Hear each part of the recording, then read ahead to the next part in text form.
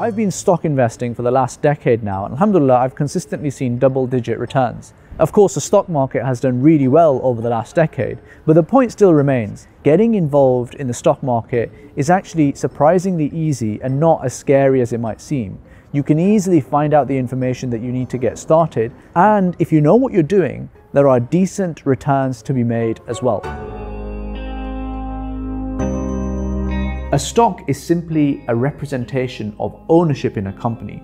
Usually when we refer to stocks and shares and investing in them, we're referring to owning a stake in a public company.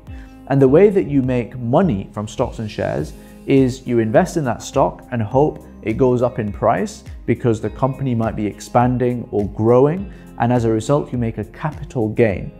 Alternatively, for companies that are quite mature and already profitable, they share out those profits regularly in something called dividends.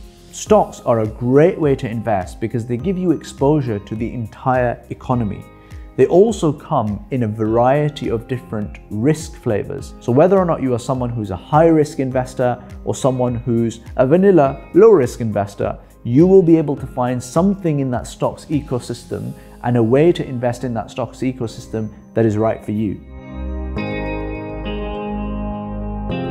A halal stock is simply a stock that is permissible for a Muslim to invest in because it meets certain criteria. There are two key criteria to look at to work out if a company is Sharia compliant to invest in or not. The first is qualitative.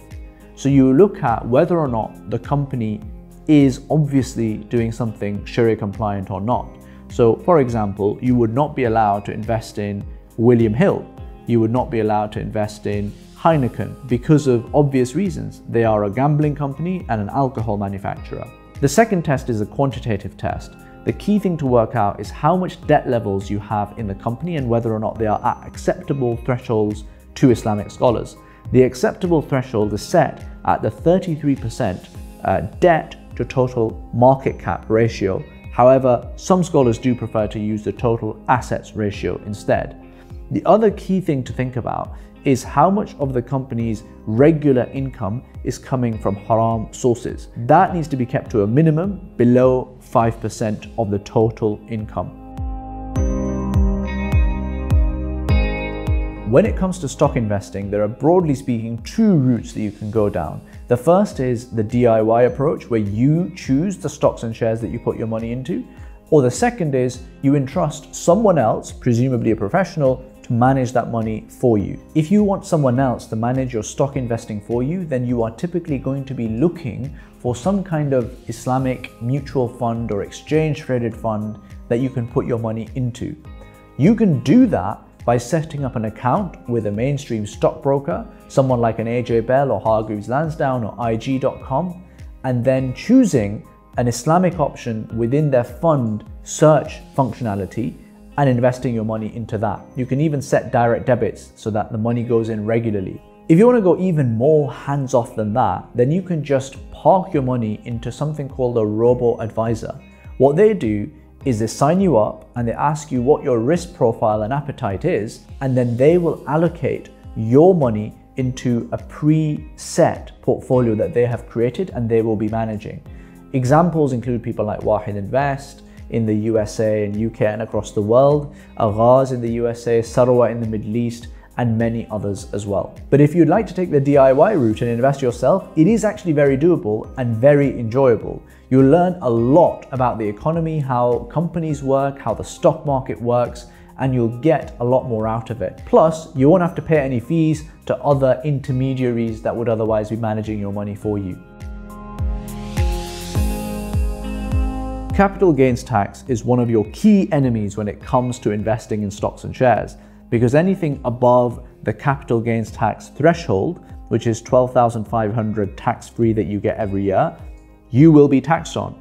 The way to avoid that is by putting your investments into something called the ISA account, and pretty much every stockbroker will offer this, so any profits that you make within this ISA wrapper will be tax-free. In the USA, you have something equivalent called the IRA, and in other countries you have similar tax wrappers as well. Remember, with an ISA and an IRA, there is a limit to it, and the ISA limit is set at £20,000 annually. Another excellent way of investing into stocks and shares is by contributing to your pension.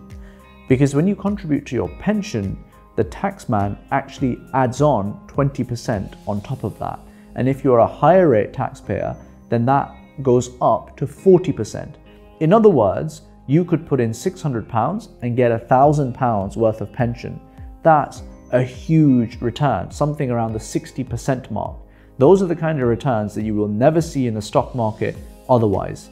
Finally, with those who have total assets of more than £325,000, you need to be aware of inheritance tax. Inheritance tax costs 40% on all of your assets above that £325,000 threshold. But there is a little known but incredibly effective technique to mitigate all of that tax burden. The government wants people to be investing in the AIM index. That's the junior index compared to the FTSE 100 or FTSE 250. And because they want to incentivize people to do that, they have said that if you hold AIM index stocks for over 2 years, then that entire pot of money becomes inheritance tax free.